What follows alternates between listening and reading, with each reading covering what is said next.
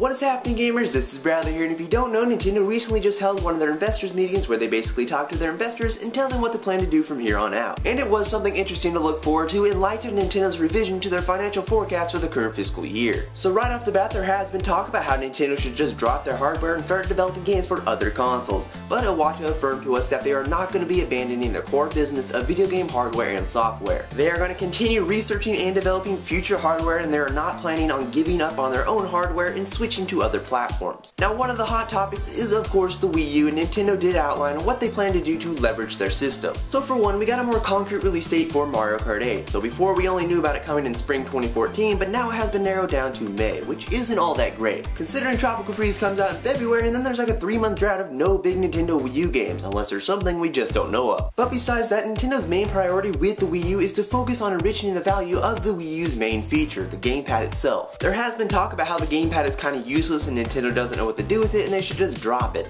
But Nintendo's going to try to fix that problem by releasing software that is made possible by the gamepad. And one of the things they feel is lacking is a game that enriches the user's gameplay experience while using the gamepad in single player. So that's actually going to be one of their top priorities. And another feature of the Wii U that they haven't used to its full potential is the Wii U gamepad's NFC. So this year they're going to try to make full use of this feature and they're going to showcase the stuff they have in store at E3 2014. We do know Nintendo is working on a new NFC game, Reggie Fils-Aimé has confirmed that, but we don't know what it actually is. It would be kind of neat if there was a Pokemon trading card game where you can buy decks of cards and then swipe them on the NFC and transfer them into the game and battle. And Nintendo also plans to improve the experience of off-TV play by adding a quick boot option via a system update in the summer. So there will be a quick start menu that will allow you to load one of the games you have recently played without automatically routing you to the home menu. And it said that this will cut the loading times by 50%, which is a nice way to make things feel a little bit more snappy. And another thing they plan to do with the Wii U, and something I actually didn't see coming, is that they are planning to release Nintendo DS games on the Wii U's virtual console. The details are kind of scarce on this situation, but the Wii U is a perfect fit for DS games considering it does have the dual screen thing with the Wii U gamepad.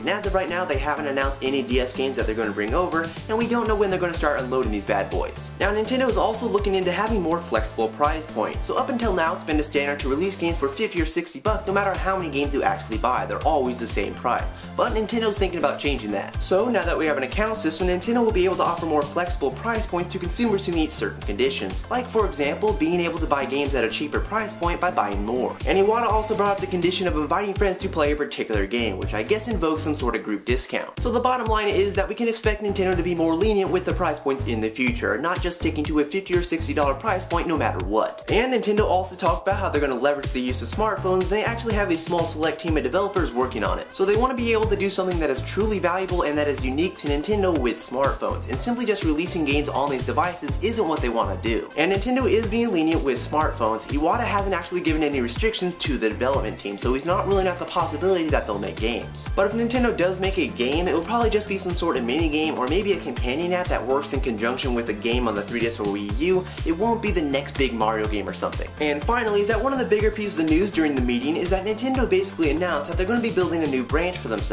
So Nintendo wants to be able to venture off and be able to do something that will improve the quality of life of people, and their theme is health. So Nintendo will be releasing some sort of quality of life hardware in April of 2015, and it will feature non-wearables and it will be integrated with games. So there have been a flood of wearable devices on the market for health, but Nintendo wants to be unique and do something different by releasing something that is non-wearable, and we don't know what it actually is. But Nintendo will be revealing more about this new business in 2014. But that will bring us to the end of the news roundup. If you like what you saw, please give it a thumbs up and add your favorites and all that good stuff, and you can stay tuned for more news videos, video reviews, and that's on Miiverse episodes. You can also check out thegamingpixelshow.com to follow along for some more 3DS and Wii U news. But we'll talk to you later in the next video, guys. Bye!